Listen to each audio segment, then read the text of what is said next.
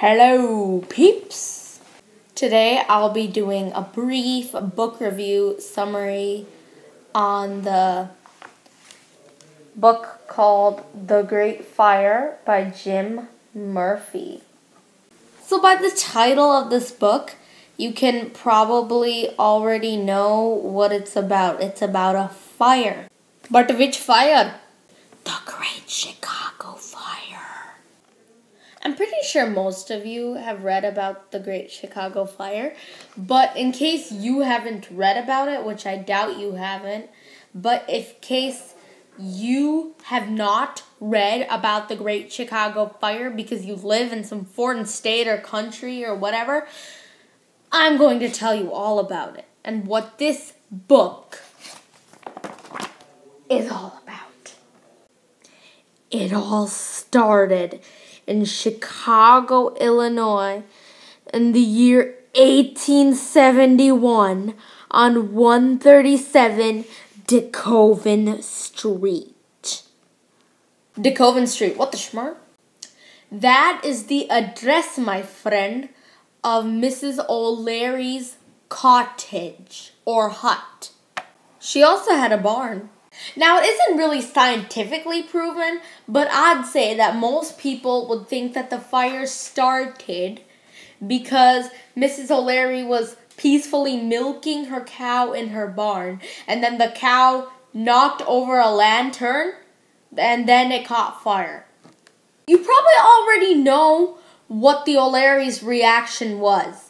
It was that they were running around screaming, "Fire, fire, fire!" And I'm pretty sure most of you think that if the O'Learys own a barn, then there isn't just that one cow that Mrs. O'Leary is milking. There's also 5 other cows and a horse and a calf. Now, a guy named Sullivan untied the ropes of 2 cows, and then the frightened animals did not budge. Sullivan is in extreme danger. He's being dauntless because his leg is just a luckily. Then the shed next to it, which contained all the coal and fuel and preciousness, was engulfed and consumed by the swallowing fire. You probably know what the next reaction is. Neighbors already saw the fire. They carried pots of water and then they threw it on the fire, but the fire was still strong, and unfortunately, water didn't work. I moved a chair. Sure enough, sometime after, the fire spread and neighboring buildings caught fire. And I know what some of you are thinking. Samia, buildings are made out of stone and cement, and that is not flammable. You are right, my friend. Stone and bricks are actually not flammable. Back in those days, most buildings were made out of wood. Then the wood would be painted in order to look like stone or marble. I'm in my room. Think about it. Everyone, I'm talking everyone in Chicago was at a huge disadvantage. Because let me tell you that even the wealthiest people, yes, their houses had a stone, cement exterior, but a wooden interior, and it neighbored smaller wooden framed houses. So even the thing is that like a long time ago when Chicago was getting built, it was built on soggy marshlands that flooded every time it rained. Okay, and so then people couldn't get across.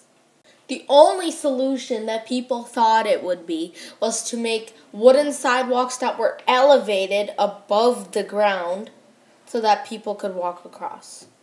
But that only made the situation worse.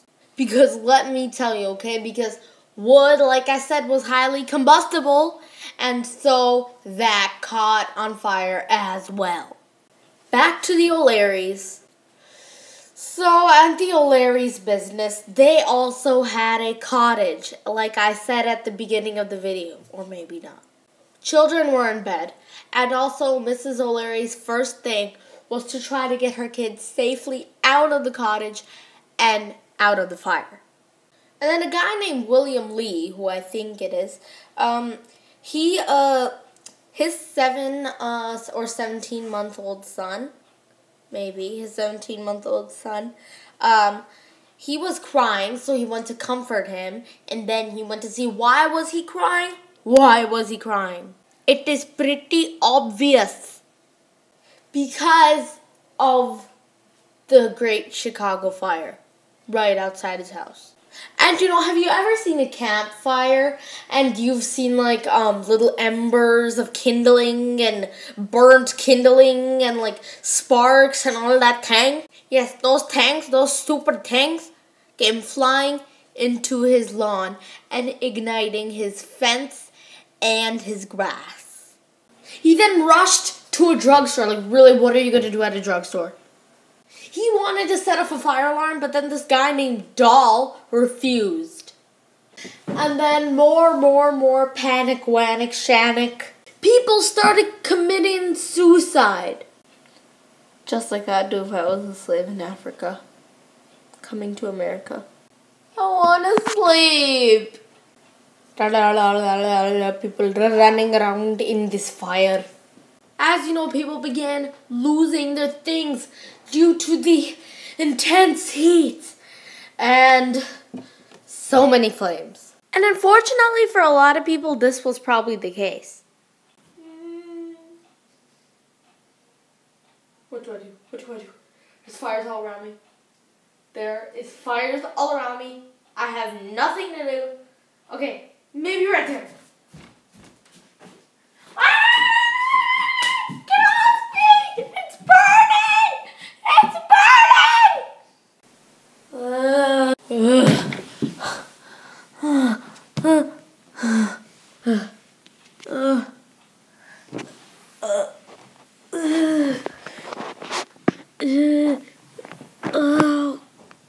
Go.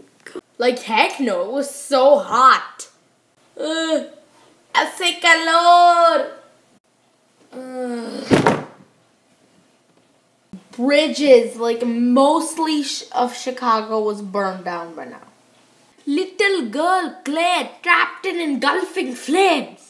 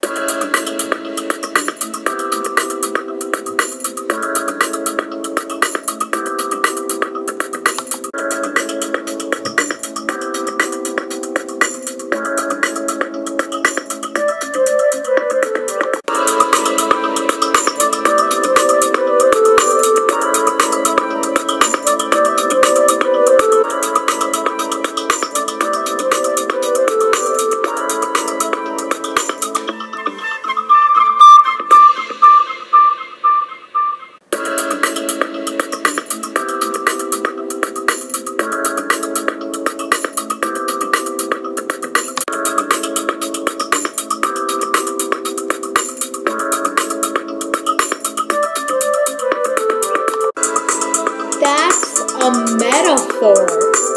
A fist's a flame. It's not comparing using like your ass, so it wouldn't technically be a simile.